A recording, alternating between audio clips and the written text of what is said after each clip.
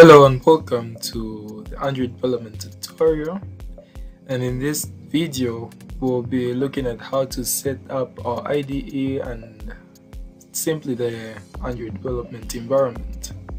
So the things that we're going to need is IDE, the JDK and the SDK. So for these tutorials I'll be instructing you on how to use B4A, which is a new software for Android development, which is simply basic for Android. It uses the basic language, and don't worry if you're not familiar with the basic language, it's very simple. I'm going to walk you through as we start the tutorials for the Android development. So in this video I'll be showing you how to download and set up the environment. So what I have here is the JDK and the basic for Android, which is the IDE. So what you want to do is you just install the basic for Android, or include the link in the description. The tool is free to use even for commercial use. Then all you want to do is simply to install it. So we're going to install basic for Android. You just click on accept, then next, want to desktop shortcut, next, then should start installing.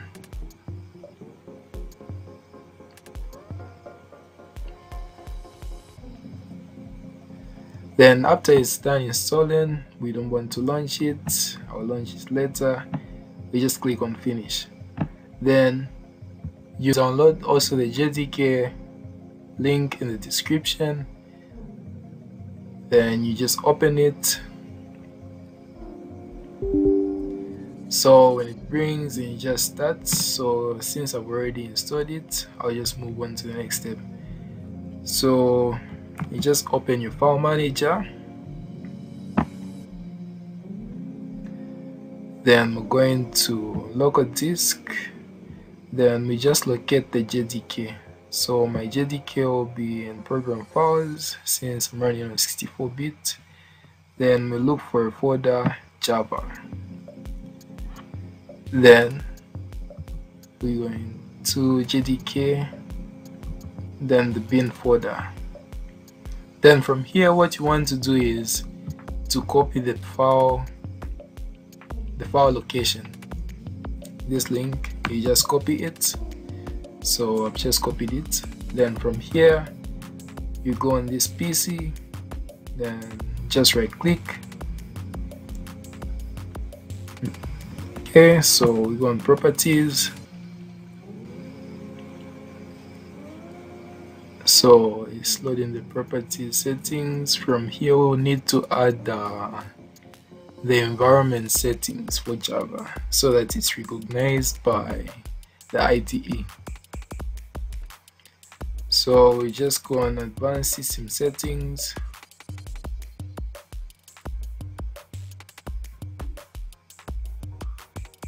Then from there, environment variables.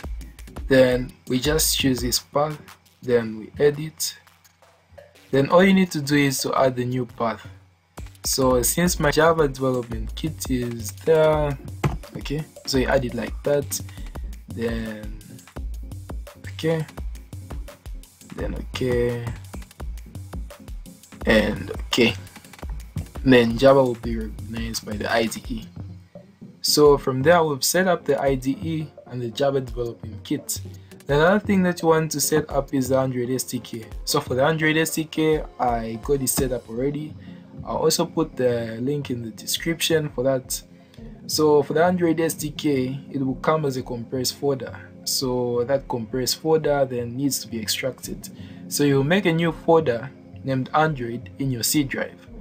So make a new folder Android, then you're going to extract the SDK in this folder, the Android, then to come like this. Okay, so from here then let's open our IDE. So let's open the IDE.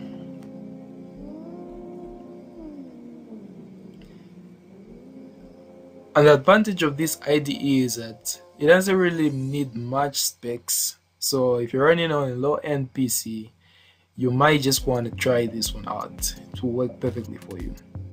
Another thing that you might need, or you will need, is an emulator. If you don't have an emulator, or if you don't want to use an emulator, you can use your Android device. So I'll show you how to set up the emulator as well. Okay, so B4A has loaded. Let me just change a few things. I personally don't like light things, so I'm just going to select dark. Okay, setup. Then from here you just want to go into tools, then configure paths. Then since I've already configured the Java, let me just use, so this file or this space will be empty. Then you're going to need to configure the JDK in the IDE. So just click on browse, then we'll go into our installation folder of the JDK. Just open like that, look for Java, that, the bin, and the Java, and it shows like that. And also configure the Android SDK. So we're going to logo drive C, then Android folder, the SDK, then platforms. Then from here you can choose whatever platform that you want to use. So I'll be using latest platform, which is Android 32. Just get that. Then okay. Then from here we've configured our SDK. Then the other thing that you want to configure is the emulator. So here I've got an emulator, libdroid. I'm using libdroid for emulation. I also put that in the description.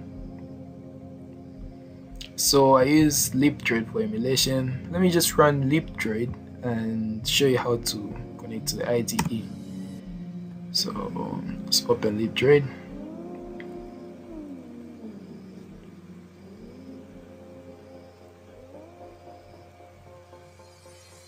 So if you're not familiar with the word emulator, it's simply an application that emulates your Android device, or lets you use your Android device operating system on your computer. So the essence of this emulator is for debugging and also testing out the applications that we're going to be making. So we're also going to be doing a live demonstration, whereas during the UI, making the UI, you're going to see how the UI is appearing using the same emulator.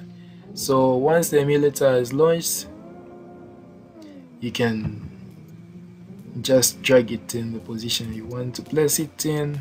So let's place it there. Then let's open our IDE.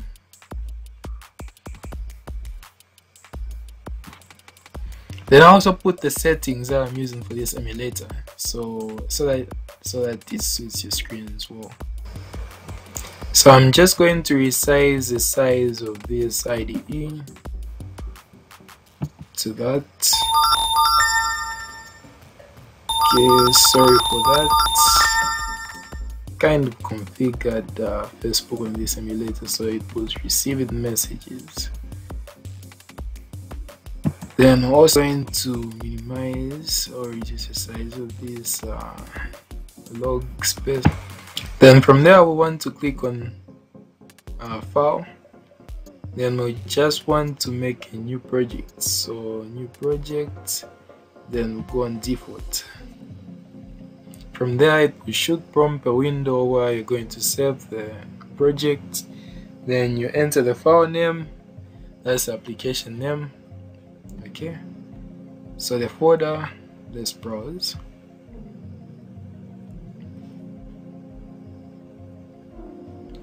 Show open file manager so that we locate the folder that we want to save our project in. You need to take note of the project folder or the location of the project. so that you can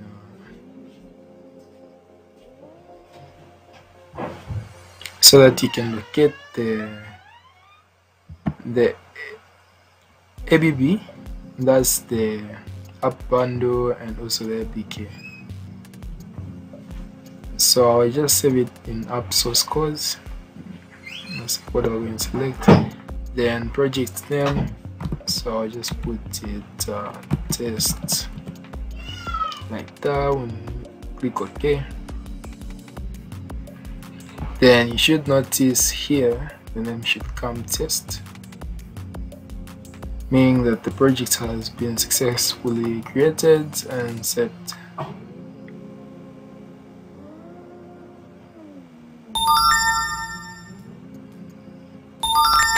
Okay, so as you can see, when your ID opens like this, then it means that your project has been made successfully.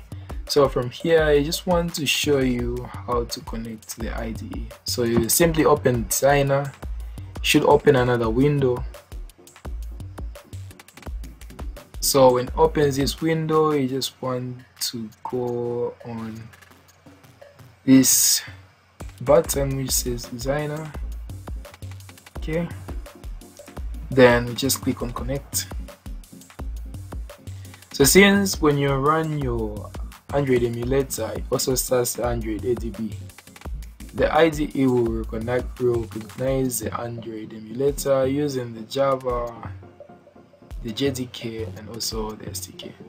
So as you can see, we're now emulating what we can see whatever edits we make to our application using the emulator. Then we can also scale this to connected device like that. Okay, so these are the basics that you need to know about this Android development setup. So in future tutorials, I won't be showing all that. Thank you for watching the video, and make sure to hit the like button and subscribe to my channel if you haven't already.